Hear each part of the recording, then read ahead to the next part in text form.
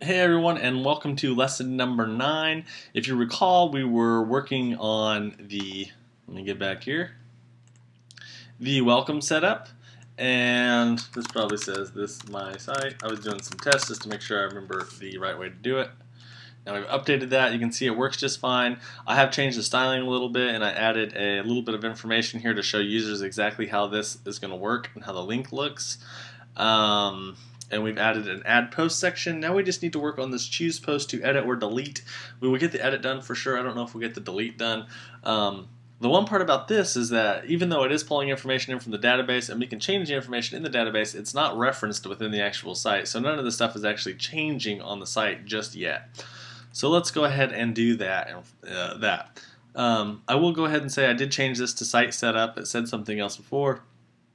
Also, I got rid of the table. If you recall, this was still in table format when you last looked at it. It now has labels instead. I made the site description a text area. I made the Google Analytics section a text area. The submit button, I gave it a class of submit and a value of update info if you want to change that stuff. And really that's about it. You can actually get rid of these down here too. They don't help you with anything. So I think that pretty much sums it up. Let's go ahead and start pulling this information in. So go to the index.php as in the main index of the site. You'll want to navigate to the site root. Let me close all this stuff so it's easy to see. So within the site root of ssblog, that index.php, the page where the user will be seeing or a visitor will be seeing when they come to look at your page. And now within this page, first thing we need to do is make a new record set. So add record set, and we can just name it admin.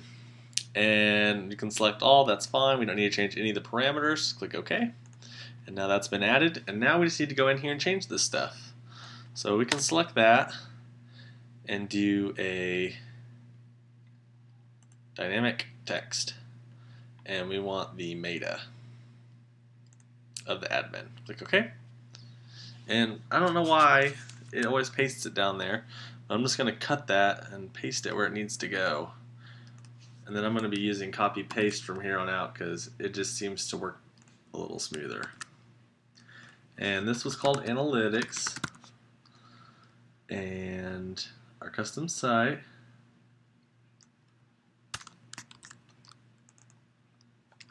Title.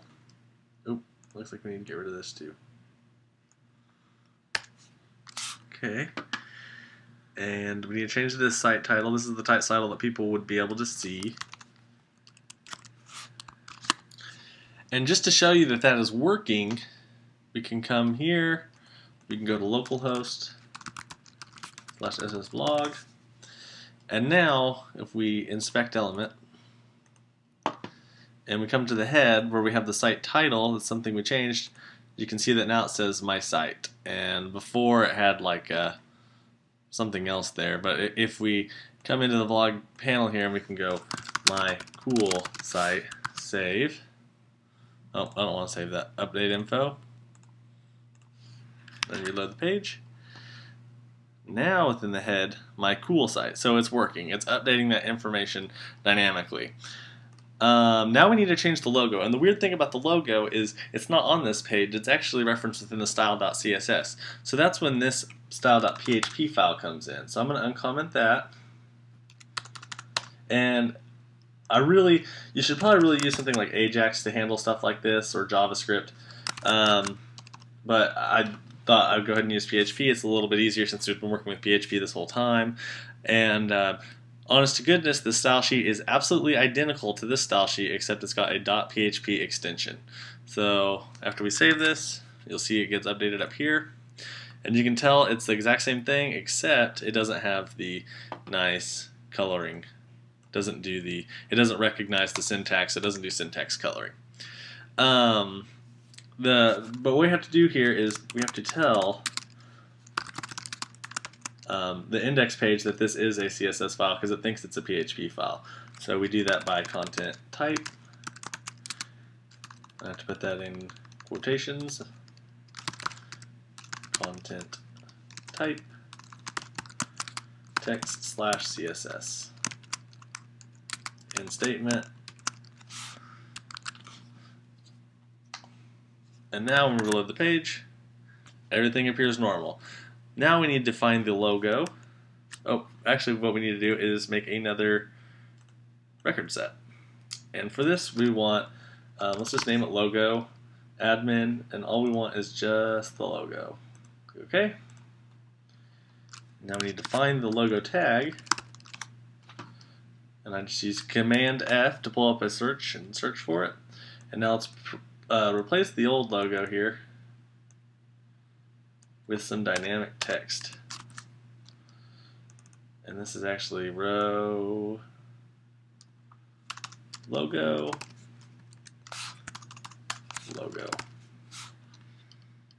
Close this, save it, and everything's working just fine. Now the cool thing here is, if you recall in the very beginning I told you I had two logos, images that I saved. So I always do that. So I have images, logo, and logo new. So update info, and now when we look at the site, it's a new logo, and it's that easy to change the logo, and that makes it really easy for the user to put their own images in. And you can apply this technique to basically colorings or backgrounds or classes. You could change classes of buttons. I mean, it goes on and on and on. It gives you a lot of power and a lot of flexibility with just a few simple commands like that. So I'm going to change this back to logo new, update info. And there we go, we're back where we were. Okay, that looks pretty good. Now we just need to set up this, let's try to get the edit section done. Come back to the index.php under the login folder. And down here at the bottom, we'll need to start a new record set. We do a lot of record sets, I know, but it's important. For this, we want blog. Want to select from the blog, and we'll just select all. I think that's fine. But let's do order by date descending.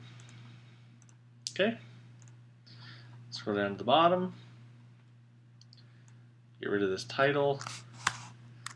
We can actually paste in. This is going to be row blog, and this is going to be the title. And now this part is a little tricky. I think there's a way to do this within Dreamweaver, but I just go ahead and type it out because I think it's just as easy. We want to go, for the delete button, we obviously want to go to a delete.php !id equals, and then we want to do like a php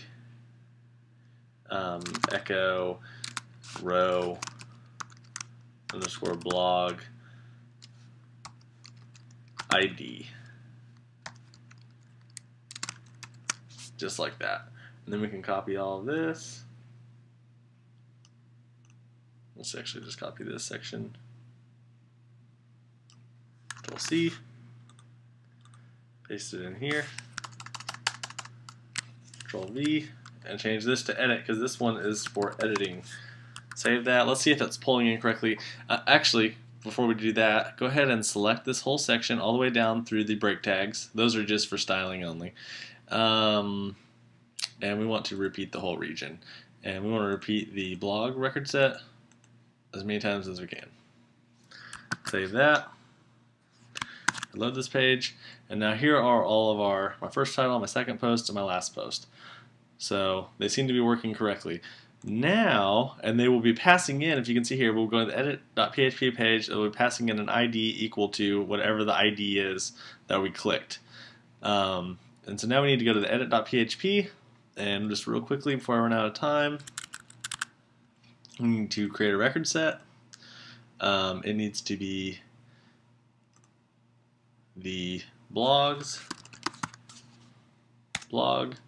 and the blog table, and we can actually select all, but this time we need to do a filter. Filter ID is equal to URL parameter ID, and so whatever ID number is passed in that URL, it's going to know that it's going to need that particular blog selection. Sort, we don't need to sort. Click OK. It does all the hard work for us. And now down here under Edit Your Post, we need to do an update wizard. Connection dbcong, table to update blog, select record from blog. Unique column is ID, and it is unique. we can, after updating, we want to go to the success.php, which we used earlier, but we can reuse it. That's just fine. We want to remove the ID section, and we want to leave everything else. And if we want, we can even go ahead. I didn't show you this earlier, but like article, I keep changing it to a text area. You can actually do that right here if you wanted to. Video, text area, just something if you wanted to do that. And the rest of the stuff we can leave the same. Click OK. Now, there it is. It pasted it all in. I'm not going to format it now. I'm going to do the same thing where I get rid of all the tables and put in labels. And let's just see if it worked, though. Save that. Reload the page. Now when we come down here to edit, this is my change title. There it works. This is my change title, the video. I'll change this to really awesome video. Update record.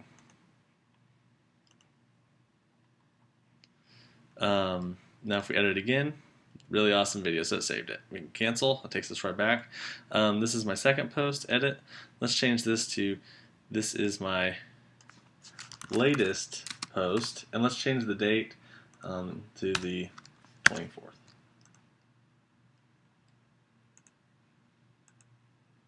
And now, oh, and I think, let me try this again. Let me change this one to the 22nd. There we go. That hadn't actually happened yet, so that's why it was before this. But now this one's dropped down, this one's right above it, and this one, it reorders it by date descending. So they should be in the proper order when we get it all set up. And I'm going to wrap it up there for this one. Next time I'll pick up with the delete button. Right now the delete one's not working totally. And I'm also going to show you how to make this more like this. Go to cms.com/ssblog, login, index.php. As you can see, they're not all on one page. I have it set up so it's doing simple JavaScript to pull in the information. So anyways, I will catch you guys in lesson